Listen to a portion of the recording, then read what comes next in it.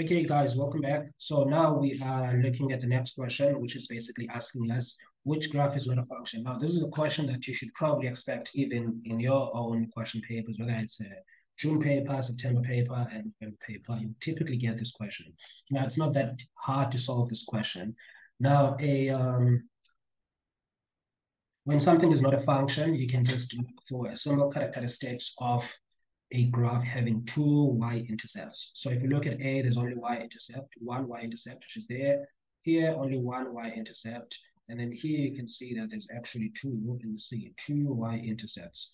Then in D, you can see that there's y-intercept. So the one that is not a function would be number C. And that's how you would solve that. All right, cool.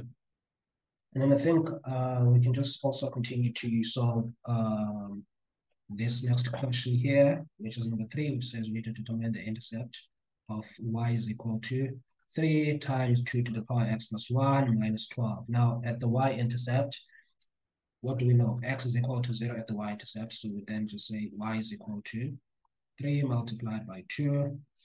Where does x replace with 0? So it's 0 plus 1 minus 12.